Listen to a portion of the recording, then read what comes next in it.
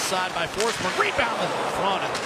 Hyman had a swing at it. Sets up Draisaitl, and he fed it one wide. Then backed in by McDavid.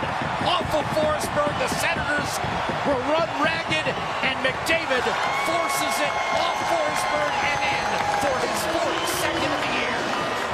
Yeah, and you mentioned it, Jack, as Jay Woodcroft likes to do, gets McDavid out there in a double shift situation, starts him and then puts him right back out there with Draisaitl to get his top players going early on and try and pounce on the Ottawa Senators. They understand they've been off for a long time. The All-Star break, it's their first game back in an afternoon situation, and Connor McDavid finds this puck and banks it off Forsberg to take a 1-0 lead early in this game.